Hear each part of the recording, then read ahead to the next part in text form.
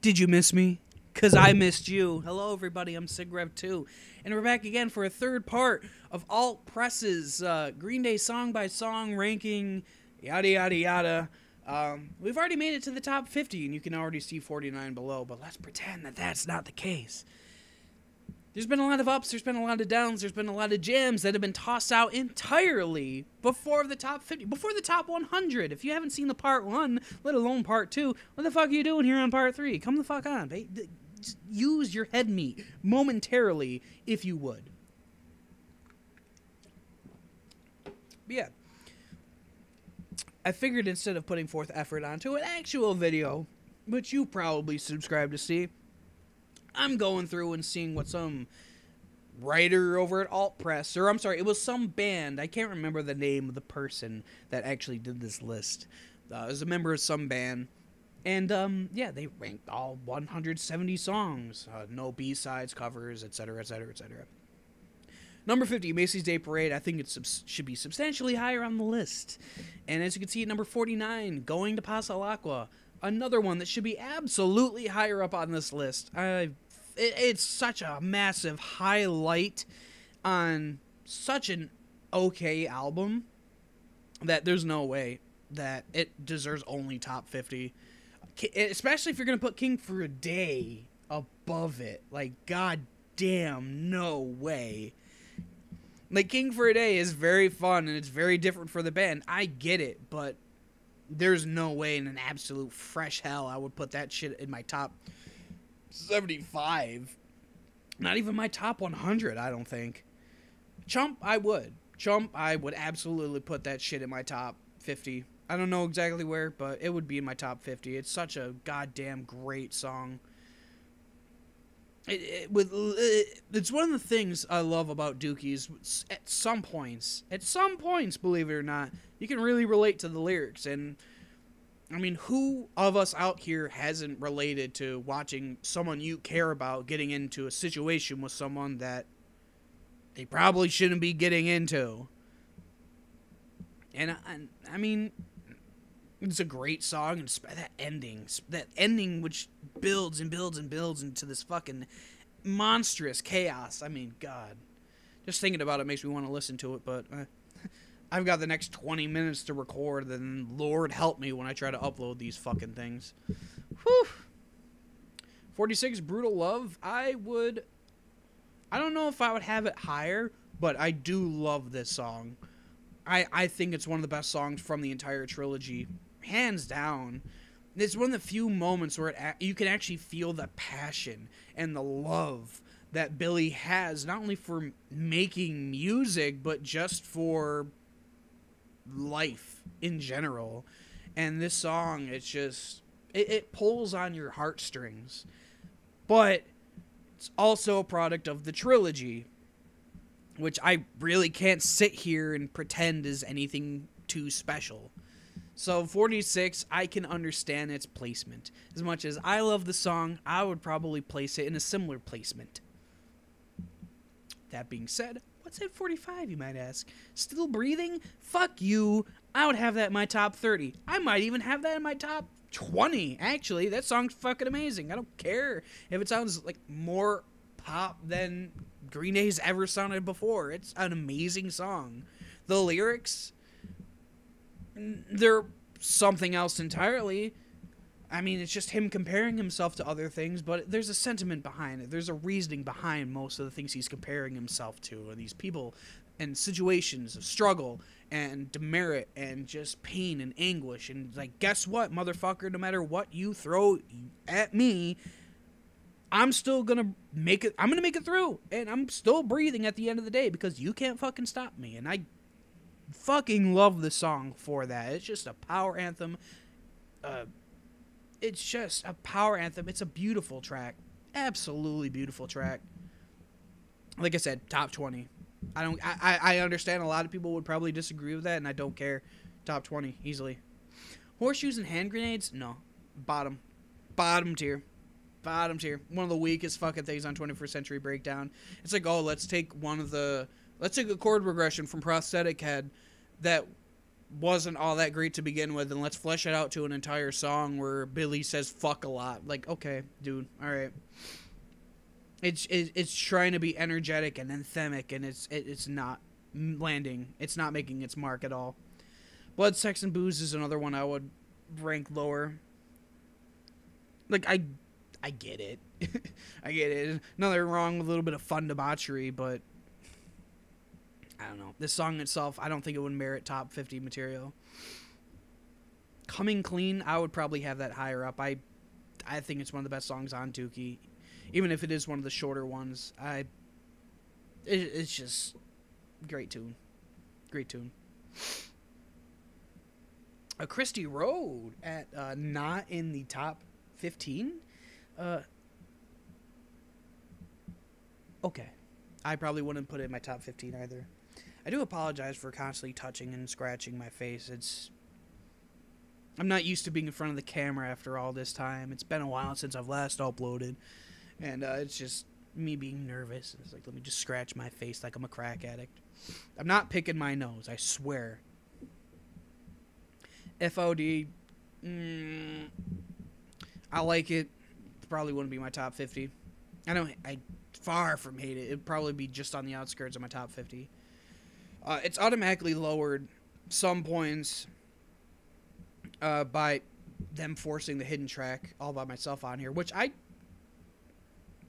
don't know if they're including that on this list, and if they are, and they're actually unironically putting All By My Fucking Self in the top 40, hands will be thrown. See the Light at 39. Okay, I can understand that. I would have it a bit lower. It's a similar situation to Still Breathing in terms of lyrical department. It's like, oh, well, I'm this and I'm that, and I'm powering through all my struggle and adversity, and I get it. But I don't know. Again, probably on the outskirts of the 50. Redundant, much higher up. Much higher up. One of the best songs on Nimrod. Hands down. Oh, yeah, there it is. Are We the Waiting? And you're putting it above St. Jimmy. St. Jimmy was like 70-something. And you're going to put Are We the Waiting above it. Like, I get it. It's got a nice anthemic feel to it. Especially for performing. They're performing it live. I get it. You're out there in the crowd. It's like, are we? I get it. I get it. But like I said when St. Jimmy popped up, this song needs to flow into St. Jimmy. It has to have that dynamic. And St. Jimmy can't exist without this at its beginning. You need both parts for the whole thing to feel complete. And by itself, Are We the Waiting probably wouldn't be in my top 50. Probably wouldn't even be in my top 75. But with St. Jimmy attached to it, like in the context of the album, it's amazing. So, I don't know. I think 37 is way too high for it. For the Lobotomy, way too high. Whoa, 30, no. Way too high. Significantly too high. Good song, not in my top 50. Warning, okay, I get it. It's a nice little song. Not one of my favorites on that album, but I get it. Restless Heart Syndrome. Okay. So for those of you who don't know, Restless Heart Syndrome is probably, most definitely my favorite Green Day song of all time. And goddamn, seeing it not in the top 20 hurts. Hurts a lot. I'm looking at my camera, or at my screen here, and my face has been beat red since halfway through part 2, so I do apologize. I don't have that, what is it, epinacea?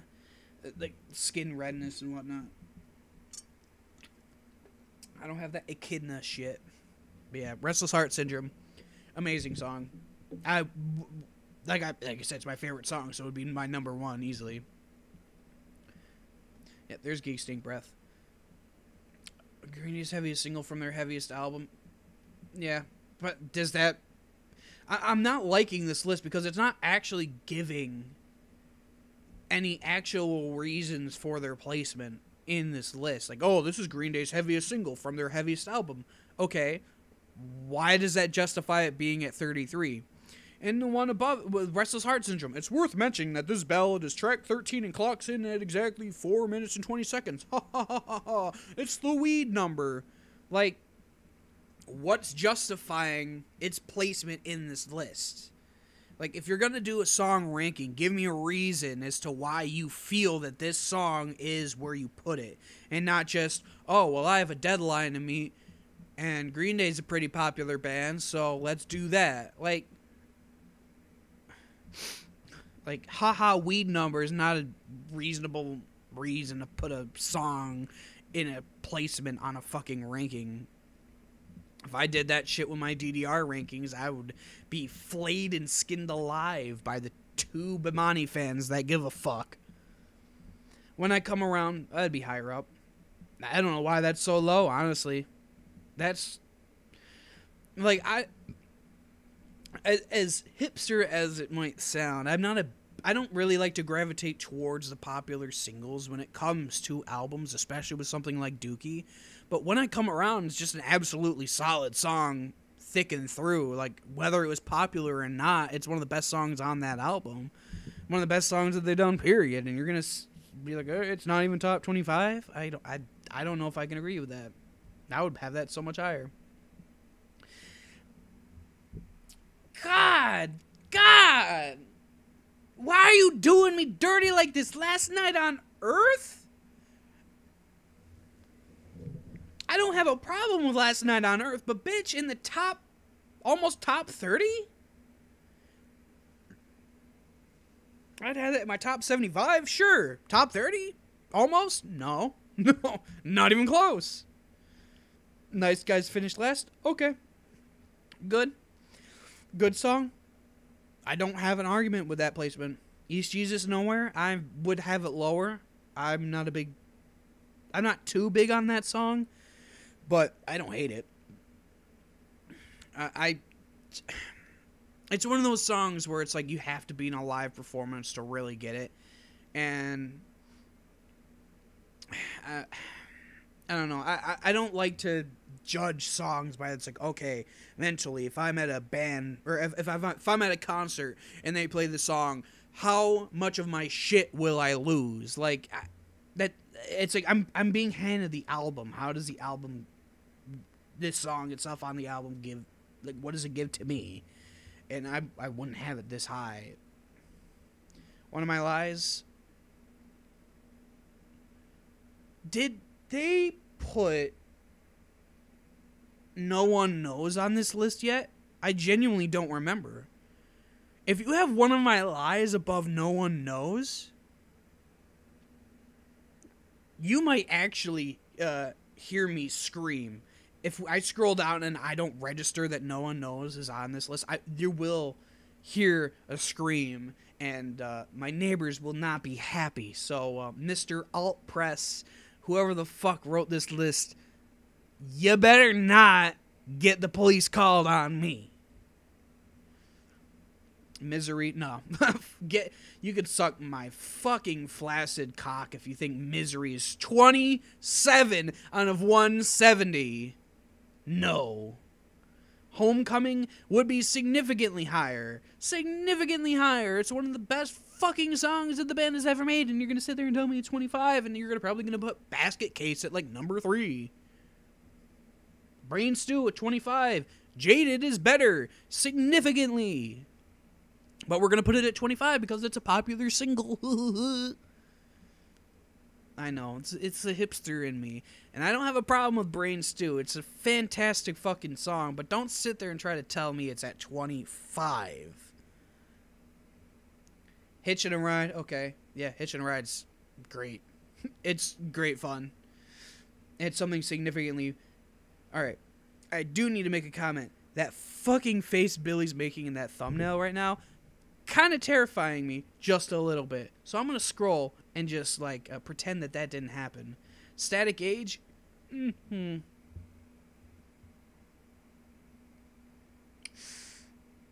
I could totally see that placement.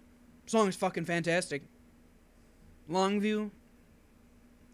I've heard Longview so many times it's unreal.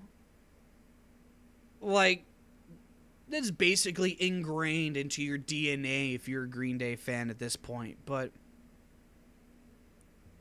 yeah, I would fucking put it in my top 20.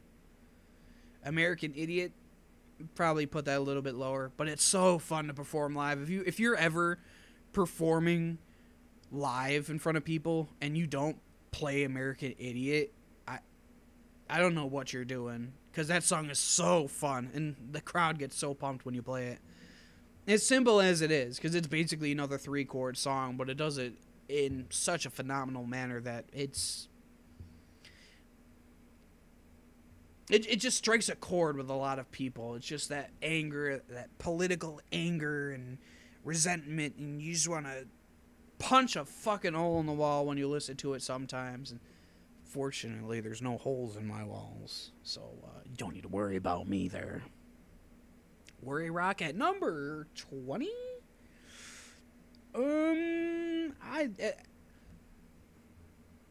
As much as I like Worry Rock, I would not have it this high up. It's another one of those that hover around the 50 mark, maybe, because it's such a good song, but compared to most other Green Day songs, I can't justify it as a 20 out of 170. Holiday, of course. Holiday would, of course, be up here. I don't know if I'd have it in my top 10, but it would probably be my top 15. So 19's understandable. Basket Case. Oh my god, it's not at number 3. Holy shit. Basket Case is great, though. Like, holy shit. Like, come on. As much of a dignified hipster as I am, Basket Case is so much fun. It's so fucking fun. Holy shit. And by the way, side note, if you haven't listened to DJ Cummerbund's Basket Flies, please do yourself a favor and listen to that. Whether you agree with me in this list at all or not, please just listen to Basket Flies if you haven't already. It's so good. Give Me Novocaine. Oh, that would be top 5. That would be top 5. That's one of my favorite Green Day songs. That's one of my favorite songs in general. But I can understand the 17. It kind of has me worried, though. Because, I mean, aside from Jesus of Suburbia and, like, a few of the other singles, like, Welcome to Paradise is obviously going to be in the top, which I'm not too thrilled about. I'm kind of surprised they haven't mentioned the Kerplunk, Welcome to Paradise, so I'm wondering if they're going to count that as 2 separate songs. I haven't looked through this list beforehand, so I'm kind of just thinking out loud here. Armitage Shanks, nice, yeah. Such a fucking, oh my god, one of their best openers ever, easily. Good Riddance, Time of Your Life, okay, alright. You know, you like the classics, you like the hits. I can't complain with Good Riddance, Time of Your Life. It's a very heartfelt song, and, you know, it means a lot to a lot of people, especially to me. As a Seinfeld fan, you know, I can't find myself watching the clip show without shedding a tear or two, because they had to play this song of all other songs over that ending, and, like, you made me turn into a big baby. I hope you're fucking happy, Jerry Seinfeld. Fuck you. Next caller. Welcome to Paradise, yeah. Dookie's version ranks higher than Kerplunk's by a nose. We can hear you whining. I mean, obviously, the Dookie version's better, but, like, are you really not? Oh, okay. I just now noticed what they did there. It's saying 13 and 14 together at one. Like, oh my god, you're fucking clever, aren't you? Yeah, Welcome to Paradise, I wouldn't have it so high up. I totally get the hype for it, but it's one of those, it's kind of like Longview, but I don't feel it's as justified of its longevity as Longview. 2000 Light Years Away at number 12. That's genuinely surprising, honestly. It's a great song for sure. One of my favorites on Kerplunk, but I don't know if I would have it in my top 15. Like, one for the Razorbacks and Christie Road and No One Knows and shit. Those would edge it out by a mile. Peacemaker. No. Oh. Are you fucking joking? At number 11? Oh, boy. Damn, you must love your fucking filler, bro, because this shit's chock full of it. It's like, oh boy, let me just play the B minor chord. In fact, where's my I'm gonna grab my guitar. It's not tuned properly, but I don't give a fuck. Here we go.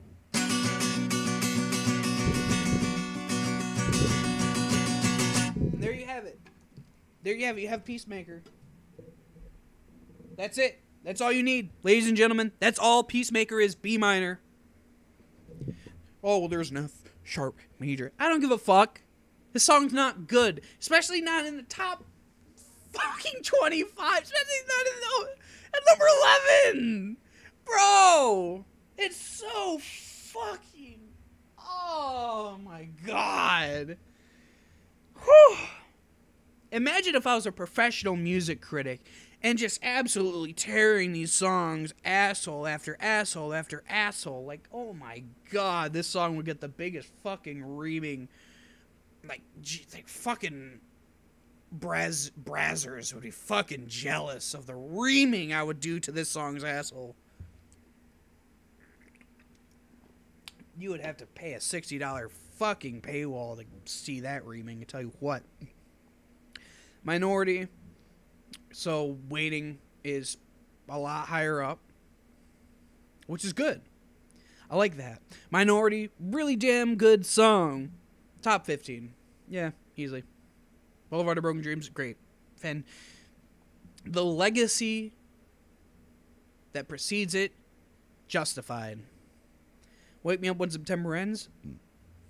It's a very emotional song, and I can resonate to it somewhat as someone who has lost their father. I get it. But why this music video? I understand it's somewhat of a different topic, but I need to know who the fuck was like, I know this song. I know this song. Imagine me being the director, just talking to the to get the clearance about this. Like, now, I know the song is about Billy reminiscing over the loss of his father. But what if the music video had nothing to do with that and was instead expressly anti-war propaganda that has something to do with the album, but basically nothing to do with the album? We're just going to throw in a love interest in there too, just to absolutely solidify it. I don't get it. I don't get the music video, but the song is amazing. Absolutely amazing. I think it'd be in my top 5. Yeah, top 5. Waiting, another top 5 song. Waiting is so, It pisses me off that God's Greatest Band, Greatest Hits that they released the other year didn't include this, because this is easily one of the greatest fucking things the band has ever done. I really don't have any more words for it aside from that. It's so good. No, not even in my top 20. I know that fans of the band love that song. I'm not one of them. I think it's so fucking, I don't want to say boring, but compared to everything else on that album, it doesn't hold a candle to most of it. Number 6. Fuck that. 21 Guns? No. I get it, you're trying to play it safe, but come the fuck on. Be realistic. Have some journalistic integrity, Altpress. 21 Guns? Like, what, are you trying to appeal to the fucking 40-year-old mom demographic with this fucking list? Get out of here. 21 Guns is fucking horse shit. Jesus of Suburbia, of course, it was going to be in the top 5, because why wouldn't it be? Homecoming is better, but, this isn't my list. I'm not getting paid to make this video, and I'm not getting paid to make these lists, so fuck it. My opinion necessarily don't matter. What's her name? Okay. Yeah. Hell yeah. I probably said it 1,000 other times, but yeah, like top 5. Probably number 6, my top 5. It's a fantastic album. One of the band's best closers by a long shot. I'm nothing to complain about here. I'm just surprised they threw it that high. Normally it'd be like, I don't even know what's missing from this list at this point, honestly. You'd think I would know. It's like, oh, well, it's going to be one of the... It's probably No One Knows. Honestly, the more I think about it, it's going to be number 2 or number 1 if it hasn't been on here already. Burnout. I don't agree with it being so high up, but it's a great song. Woo!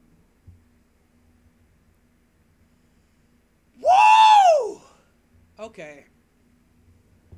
That was my scream, by the way, from earlier. I said that I was going to scream if I didn't fucking see No One Knows on this list. And I don't see No One Knows in number 2 or number 1 spot. And you're going to sit there and fucking tell me that Burnout is one of the best songs that the group has ever fucking made. And while it's a great song, it's not number 2.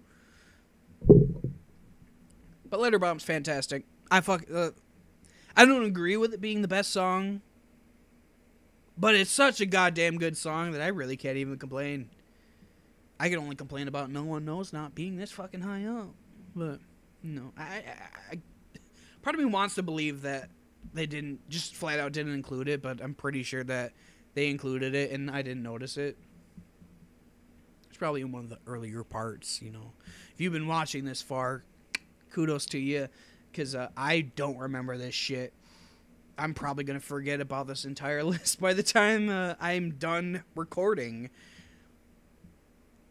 Alright, so Letterbomb, is there anything below that? No, it's just promoting magazines. Okay, so Letterbomb. Altpress's favorite Green Day song, or their number 1 pick. Can't say I necessarily agree with that, but I think most people wouldn't agree with my number 1 pick either. But I can completely understand the love for Letterbomb. It is such a fantastic song through thick and thin, and there's just something about it that feels most unrivaled in a ton of Green Day's other music. So, oh, nobody likes you if this isn't your favorite Green Day song. Well, nobody likes me in general, and these videos are going to do nothing but prove that to at least the Green Day community, all 3 of them that'll probably watch this. But yes, Letterbomb, number 1. Whoop-de-fucking-do. We're done with this list now. Holy shit. I've been recording for about an hour and a half now, it feels like. And you're going to be getting this lovely, lovely waste of my time sent to you in 3 parts. And this is the end of part 3. Ladies and gentlemen, let me know in the comments below what you think of this list from Altpress. And what you think about my thoughts on the list. I'm sure you'll probably think that I'm being annoying as fuck. But honestly, I had a great time going through this. Whether I agreed with the selections or not, I'm not going to knock them necessarily. You know, it's their opinion. People are entitled to like what they like, and that's the beauty of being an individual, is that anything that you like, you can like it, and it's on you. That wasn't exactly what I was planning on saying, but fuck it, I'm not good at improv yet, so that's the best you're gonna get. Anyway, I'm SigRev2. Thank you for wasting your time as well as my time on this lovely, lovely ranking. And I will see you all soon enough, hopefully with proper video. Don't be a stranger. Have a great day.